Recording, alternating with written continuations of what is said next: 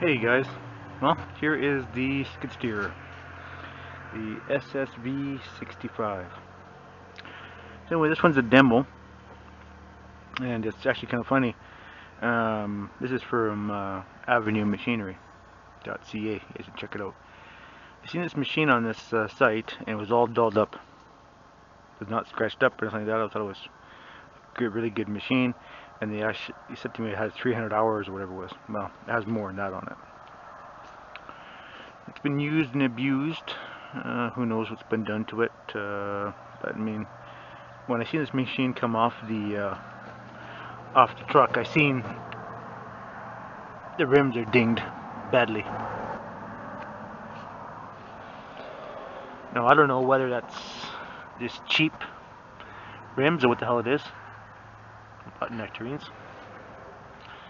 These rims are all dinged up.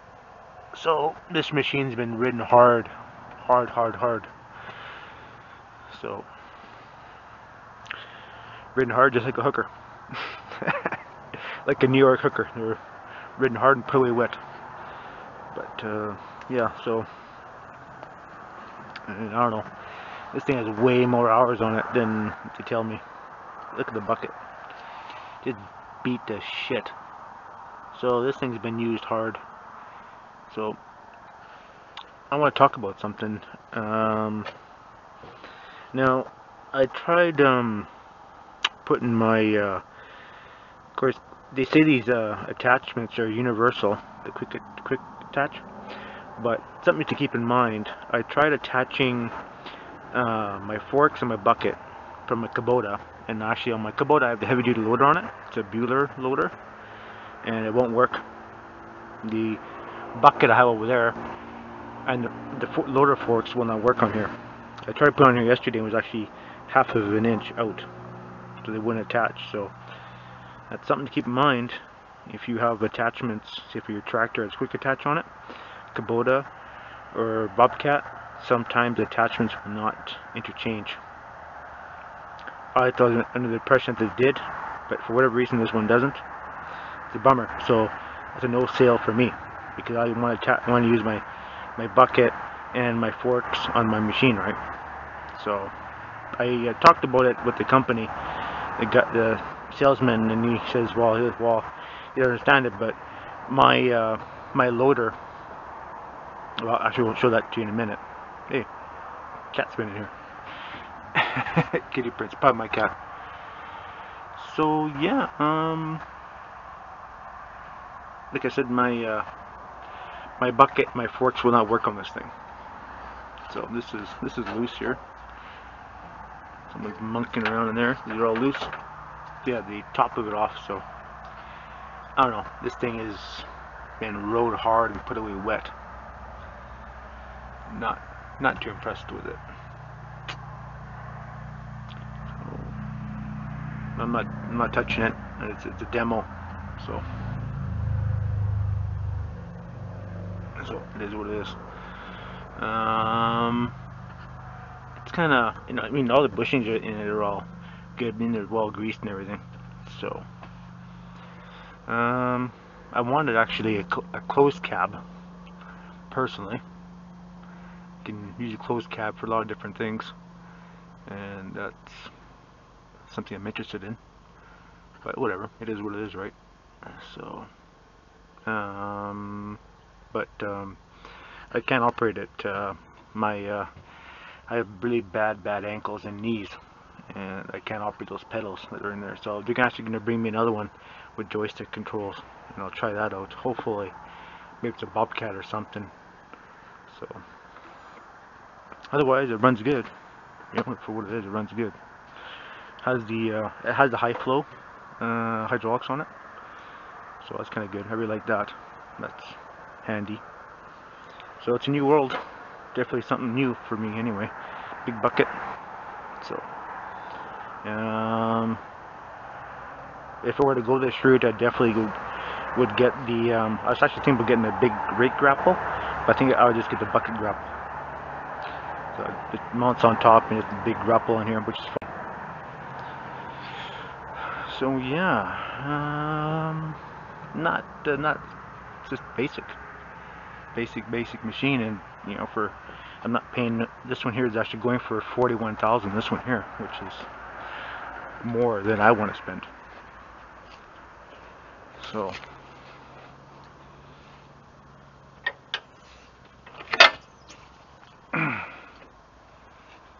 the gas tank's in the door. I'm not too thrilled about that, but you know, whatever. It is what it is.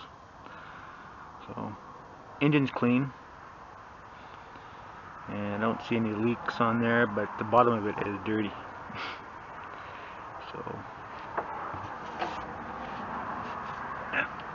I don't know.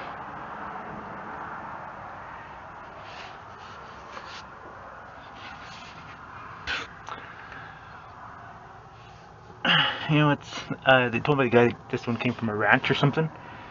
So you can see the filters here. It says it's were changed at 494 hours. So a bit of a lie, saying it was 300 hours. So this thing could have well over, could have 600 hours on it. No one really knows. I don't know how to check it out and see. So, you know, this is Mickey rigged. I don't like that. That's not factory. I mean, if I want to pay $41,000 for something, it better be pretty damn tickety boo. I don't want to see no fucking rust or anything on anything. Excuse my language. You know, oil's black. Who knows? Who knows? You know, I don't know how many hours on this thing. But anyways, go 4-cylinder. It's good. I think it's a 4-cylinder, 4 or 3-cylinder, something like that. So they're good engines though. Yeah. So that's that there. Oh yeah, a good fart. So yeah, that's.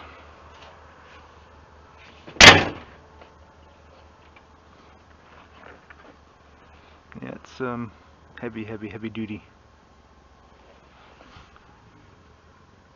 Here's the thing here.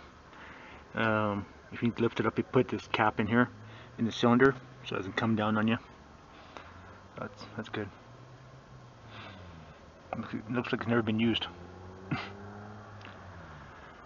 So yeah, they're actually coming to pick it up. A couple of days, I guess.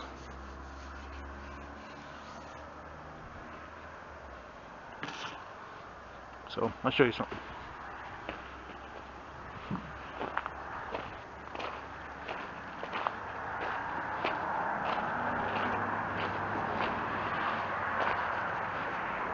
I mean, the machine does everything I wanted to do, really, but I'm not paying no $41,000 for it. Just it's not what I really want. Not really what I want. It might be kind of dark in here. Whew, it's cooking. Frick. This year is a hot summer. My camera's still rolling. Yep. Anyways, this is the M6040 Kubota. This one has the heavy duty loader on it. Not the Kubota loader. They call it the Allied Bueller. So this big heavy loader has a different quick attach on it. It will not work on the skid steer. So it has a quick connection on it, but it's different. So bummer. I thought it was gonna work, but it's not gonna work. So that's not a selling point for me. But this is a big heavy loader on this tractor. It's actually almost too heavy for what it is. I paid 12 grand for this fucking loader. Crazy. But I want a heavy duty loader, right? But yeah. So, but it's kind of a bit of a pain in the ass sometimes. So just keep in mind when you're buying a skid steer and you have a tractor with a quick attach, not always that the implements from your tractor are going to work on your skid steer. That's something you need to keep in mind. So Anyway, I just posted up a video on that. Otherwise, like I said, it's a good machine, but not good for me. So everything I want to say is I'm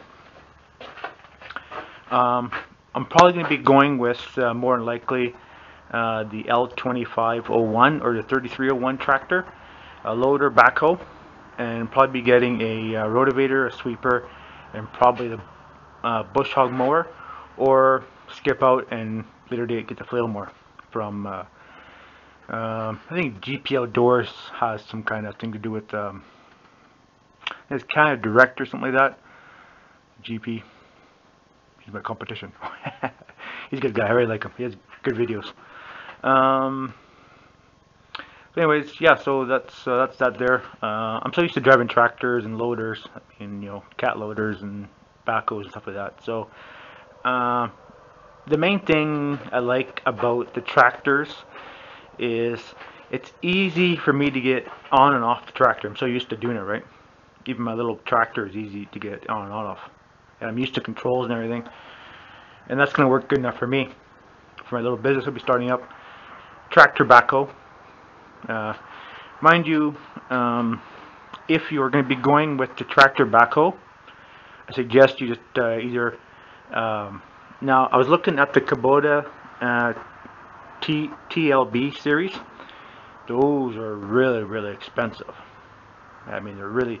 I mean, you'll have to go on the Kubota website and look at them. But, I mean, they're a tractor. It's basically a little backhoe, right?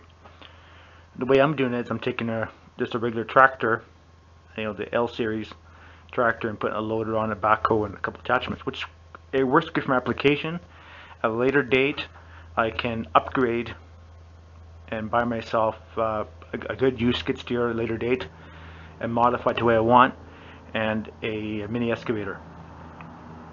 So those are things I can buy at a later date, but the base of it can be a little backhoe.